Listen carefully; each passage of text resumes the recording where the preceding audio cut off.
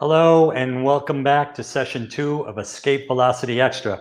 Hope some of you were tuned in to session 1. We had a great panel of scientists talking about post-apocalyptic worlds, but here we are now to talk about a very specific post-apocalyptic world. It's a place called the Earth on a show called The 100. And in this session, we will be joined by 3 stars of the CW Network hit TV show.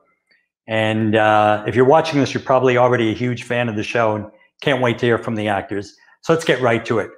Our first guest's character, Mont Green, is the character's name, lived a full heroic life through 5 seasons of The 100, and his character saved Sky Crew's bacon on numerous occasions with his brilliance and innovation. He most recently appeared in last year's Netflix miniseries, Tales of the City. Let's say hello to Christopher Larkin. Hi, everybody. Hey, Chris. Chris, good to see you. You too. Our next guest is a legend in the world of science fiction, having appeared in Supernatural, Aliens vs. Predator, The Day the Earth Stood Still, Stargate SG-1, Battlestar Galactica, Rise of the Planet of the Apes, War for the Planet of the Apes, among many others. He appeared in The 100 as Nyko, the compassionate grounder healer. Let's welcome Ty Olsson. Hey, y'all. Hope you're Hello all again, well. Ty. Good to see you. Good to see you. Last but not least, one of the top-billed stars of the show since season 1, in addition to his role as John Murphy in The 100, he has appeared in more than 60 movies and television series, including The Killing, Bates Motel, Caprica, Flash Gordon, Smallville, and Continuum. Let's bring on Richard Harmon. Hello again, Richard. Hello, everyone. Hey, guys, wasn't that kind of fun? You got to listen to those scientists a little bit. It's like... I watched the entire thing. It was awesome. Yeah. But I'm about to be here to tell them what, post-apocalyptic worlds are really like. That's right. They can dream, but you guys live the thing. They got some ideas. I've got some facts. That's right. By all of them were sitting behind rows and rows of books, and I've got fake flowers. I literally saw it. I saw the same thing you did. I was like, how many books do these guys have? I have a big screen TV. How shallow can you get? I just put this cool logo on it. But let's face it, it's my TV. So there you go. In front of my fridge. Yeah. Right. Well, that's quite all right. Look, guys, here we are in this pre-apocalyptic world, talking about a fictional post-apocalyptic world. You each seem to bring a specialty that might be useful in bad times. Richard, let's start with you. It's kind of an actor's dream to play a bad guy who then gets redeemed. Yeah. If a real apocalypse hit, is there a lesson we can learn from John Murphy? Do you need to be a little cold and unfeeling to survive? Or does Murphy live as long as he did only because he started out being a good guy? Started being a good guy, not started out, started being a good guy for a while. I think if he was a good guy from the very beginning of the show, I think he would be dead by now, undoubtedly. I think he would have died in the first season, for sure. Really? God, yeah. But I think him finding a little bit of his morality in there towards the middle and specifically coming in towards the end, that has helped him also stay alive. I think you need a little bit of a mix of both. You can't just be so one or the other. You need to be able to let your morals slide sometimes within the right realm of reason. So what's the takeaway for you, having lived this character so long? In real life, can you be a little bit, hey, I'm going to be a little bit of a bad guy for a while, get me what I want? Or does it only work when you're acting? No, I luckily live a life that hopefully we all live, where I don't ever have to be a bad guy to live. Yeah. I'm able to just stay inside in my living room and be totally okay.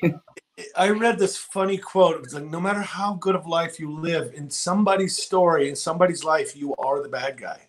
Oh, I've been told that a few times. Yeah, definitely. That reminds me of what they say in a writer's room. They say in every writer's room, there's one asshole.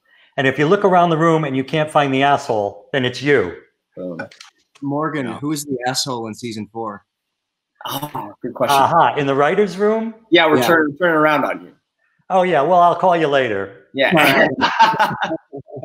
That might be a case where I looked around and couldn't find out who it was. So I don't know if I want to go there. Yeah. Hey, Chris, as long as we're talking to you, Monty was a tech whiz. Is that you in real life? You played it pretty convincingly. No. God, no. Yeah, thank you, Richard. God, no. Farthest thing from it. Go really? on. Go on. I'll be here to check you if you. Show us your phone. Show us your phone. That's there what it is. Oh my There God. it is. that like Wow. I'm a really bad Asian. My worst subjects were math and science from the start through college. So no, I'm a horrible techie in life. It's a flip phone. Flip phone. That's collectible, man. I can't text him. I can only email the man. That's the only way that you'll get back to me. Is this just? By the is way, this Chris, I am emailing you back. It's just there's a lot to talk. Thanks, Is dude. it just a cool thing now? It's so cool to have a flip phone, or do you really not use a smartphone? No, I've never had one. They're coming back. Aren't they coming back flip phones? They're making like, I don't know. Yeah, they're bringing him back apparently. They're folding Now screens. you're gonna be, you know, trying to be hip all of a sudden. Yeah. So now you're gonna have Then to I'll get a now Yeah. he's using a smartphone. Chris, you're making music now. Doesn't that take some technical know-how or not? You just what do you play? What instrument do you play? Just play just acoustic. But it's There all you in go. GarageBand. Technical, it's like meant for dummies. Got it. We'll have your song on my computer. Thanks, man. Yeah. And we're bannering a link to your some of your stuff, so I got to check that out. There you go. Oh, That's cool. be easy on it. Hey, Ty. Yeah. You know, I guess being a healer for the grounders is kind of old school knowledge, but how does that work? Did you go to grounder med school? Is that what they set up there? You 3 years in the residency? How does that work? I've been to ape school before, but never a med school. I think I had to really act for that one. How did it work? How did it work for Nyko? How did he get to be a healer? Does some old lady teach you how to do that? I really want to know.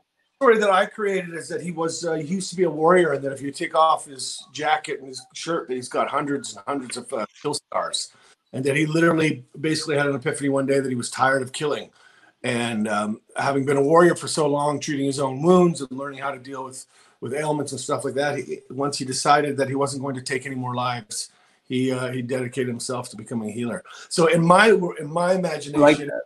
You take off his shirt, he's just littered with kill scars.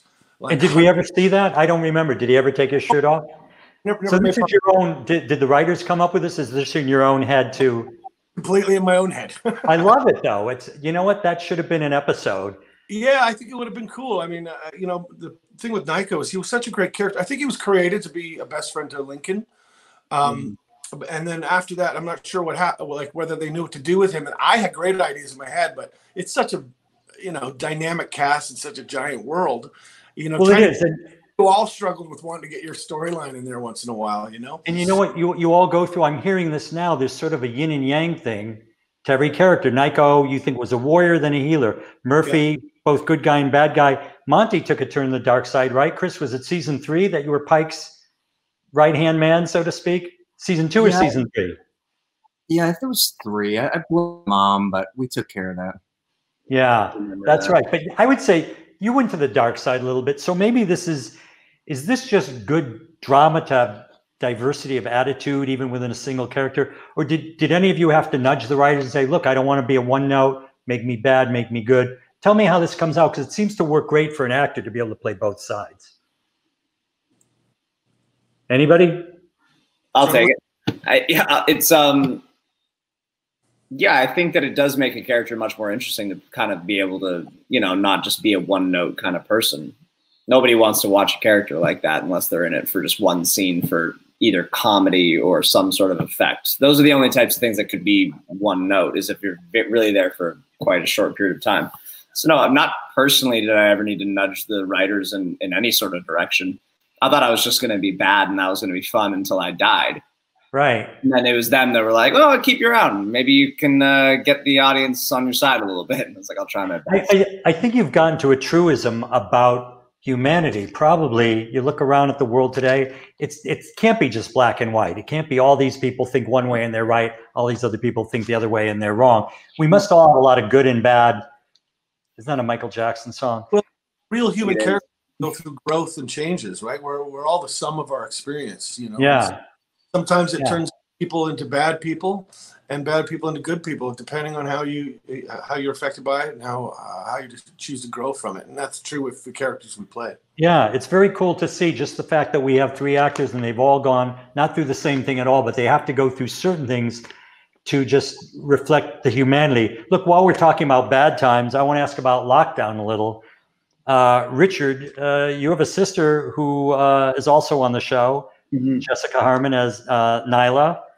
I was thinking having a sibling on the same show is kind of like people ended up in lockdown with their families. How was it having a sister around while you were shooting? Good or bad? Luckily, she didn't have to be around me all that much. We never shared too many scenes together. But it was pretty cool. I remember when she got the show. Yeah, there's nothing else to say about it other than it was pretty cool that we both ended up on the same show eventually. I got a question. Really, let's get to brass tacks. What's it like, part of Canadian film royalty? Well, Ty, it feels good. It feels real good. For anybody who doesn't know out there, the Harmon family has been in the film and television industry in Canada for decades, and they're all wonderful people, and you've all made a huge impact on the Canadian film and television industry, and you guys should be proud of that. So how's that being part of that shit, man? That feels good. That feels real good. Yeah, it feels solid. By the way, Ty, mom and dad doing real good. Happy and healthy, you'll be glad to hear. Good. That is good to hear. And I think Jess and Lenny are up on some lake right now, relaxing in the sunshine. I guess what I was getting at, did she ever say, Richard, you're really acting like Murphy right now, so cut that out, I don't know if I ever act like Murphy too much, although it'd be better to ask these guys if I ever acted like Murphy. I don't know if I did. I think it's different with a sibling, but oh no, Jess and I have a very specific relationship, which we know well. I wouldn't say it's Murphy towards her. It's more just Richard Harmon being an asshole to his sister. Brother. So let me pivot back to Chris. Your brother. That's it. I want to pivot back to Chris for a second. Okay, Monty's a tech whiz. Chris is not. Having played somebody like that, what do you feel now? Is it kind of weird when you feel people? I mean, his technical skills were so needed. Is it weird to see now so many people rejecting science? I'm carrying over a little of what we talked about in the last thing. What's seeing through the lens of having played Monty? What do you think when you look at people who say, "Oh, I don't need to do this," or "I don't need to wear a mask"? Do you have a different feeling about it than you might have before you did the show? No, when it comes to like COVID specific, no. But LA's just reopening. It reopened like last Friday, and you can see the division. Like 50% of people are wearing masks and honoring the protocol, and then half just don't give a shit at all. It's really disheartening. I mean, we're trying to play it safe and play by the rules, but when half the people aren't doing it, it really, we'll see what happens. I can't wait. It seems to me the 100 was a little bit about a show. What happens? Because look, one minute they thought there were no survivors and they had to leave Earth, and then there were survivors, but the survivors were people who had the education knocked out of them. They were starting from scratch. And if you look at it, it's kind of a series about what happens when these hyper smart people who are in orbit come down to the ground, where there are people who did not have med school for their healers. And I don't know, it's weird that now, all these years later since it started, it's kind of a metaphor for what's going on now. Any thoughts about that, bringing it to current day? Yeah, Ty. Ty, out there, it is riding your motorcycle. This happens when we are, and please don't anybody take this wrong, but education is key. And when people lack the education about science, they lack trust in it. And so when we underfund our schools, underfund education in our society, the results are evident. We get people that are suspicious of science. I mean, a caveman thought that thunder was God angry, and I mean, the more ignorant you are to science and facts, of course, people aren't going to believe it. And so, of course, in the 100, that's what happened as well. When you get people that are raised with no formal education and basically generations of just surviving, they start believing in sky gods and stuff. And we kind of see that now. I mean, if you look at the people who are COVID deniers, if you will, and science deniers, and the Earth is flat and Australia's a made-up place. I mean, the amount of ridiculous things in there, not made up. I know. Can attest to that one. That are out. And why is that? Oh, it's because people are traveling, because people are educated, that we're not putting money into education. We're not putting money into science education and general education. And I mean, that's what the 100 is exactly what happens when you move on. domesticator's out of society. We nailed it. That's some great insights. I would almost like to leave it at that, but I got one more question I want to ask, a very quick question. I mentioned it to a couple of you guys because I wonder, where are the pets on the 100? So we hit an apocalypse. Which species do you want to see survive in addition to humans? Chris. Sorry, I jumped line. No, jump in. I have to think about it. Go for it. I'm going wolves. That's the easy spot for me. Wolves. First off, I love them. Secondly, wolves always just seem to temper things into like a better situation, into kind of the way that it should be. They're just pre-dogs, though. They're eventually going to become dogs again. They're going to hang out with us for 100,000 years, and they'll be dogs. No, they're not. not. Eventually, maybe. We're going to eat the dogs because they're the most domesticated. So we eat those first, and then the wild ones become wolves again. They're the ones that are okay. I'll go. Well, that's your answer. I don't know if we could top that. Hey, guys, thank you so much. I think you're going into private chat rooms. I hope it's not what it sounds like. It sounds like fun, but do I have to change? Huh? Do I have to change my clothes? I'm taking requests for my clothing in mind. Yeah. I think that's kind of the time on this. Oh, let me find out from Keith. Are we supposed to answer some questions first? I'm not sure. Maybe we do some Q&As. Well, let me do that since he's popping them up. Yeah. Who is that for? Do you guys see this too, by the way? Do you see I do. So let's see who wants to answer. As an actor, how do you handle telling different stories? In other words, a character-driven story versus a plot-heavy story. In other words, in science fiction stories. Who wants to take that one? Chris. Are you kidding me? No, of course, the guy who has the most credits in film and TV passes it to the guy who has very few credits. I know that. It's about you. It's about playing. You should check Ty's IMDb before you. Right. I mean, I'll let these guys tackle from the film and TV angle. I mean, for me, the biggest switch was between television and theater, just very different processes. So when I joined the 100, I was like completely green. I didn't really know anything. And so it was a bit of a fish out of water, learning as I went. Yeah, I was surprised at how fast everything moves. How you have one day and then it's out of your head forever because you're always moving on. It's always fresh. I guess what I miss though is having like a month rehearsal period and being able to really and run something chronologically with a live audience. So that's big. But you guys speak to your this is tailor-made for you. This Zoom thing. We'll have you back, and you've got a huge audience of tens and tens and tens of people here today. I don't know how many. I know how many. Plot-driven is a bit of a trick question for an actor because for the actor who's playing the role, it's always character-driven. That's what I thought. Yeah, I mean, yes, it might be a plot-heavy show, and the director's worried about that, but our job as actors, it's always the character. So if you're getting stuck in worrying about the plot, that's really, you've lost the plot because it's really about you fulfilling that character, his needs, his goals, his wants, his obstacles. You got to do your job. Yeah. That's up to someone else. And frankly, as a writer, I have to do my job, which is I have to keep the character on top all the time. Even if I'm writing an action thing, it's got to be, how does the action impinge on this character? So good thoughts about that. Amanda Richard is asking, personally, what's your favorite part of your character's journey? I think we're just going to go to Chris every time.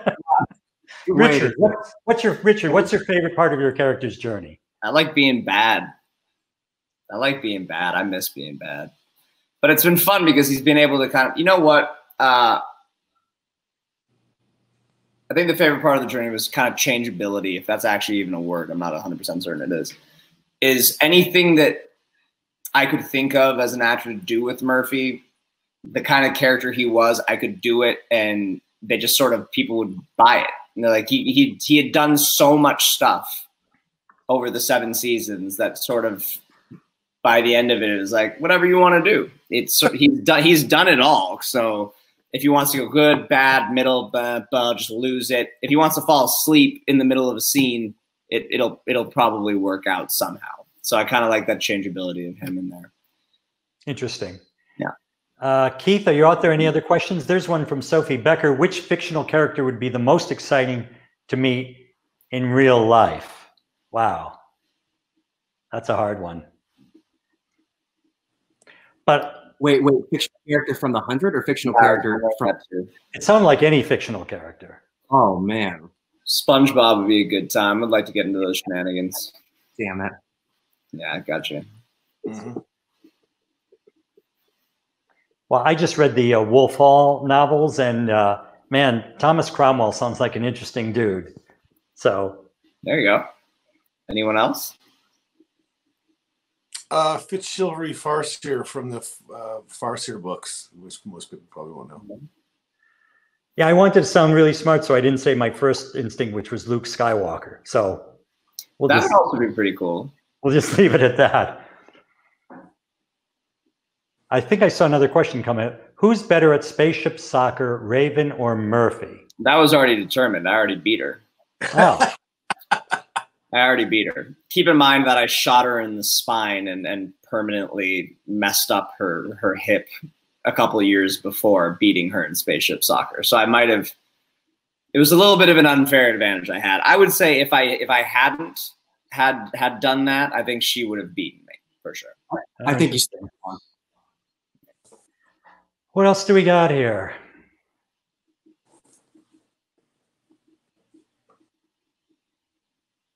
I'm waiting to find out. I think maybe if I'm popped out, that must mean we're coming to an end here. I think we're going to thank our actors, Christopher Larkin, Ty Olsson, and Richard Murphy for Richard Harmon as John Murphy. Thank you.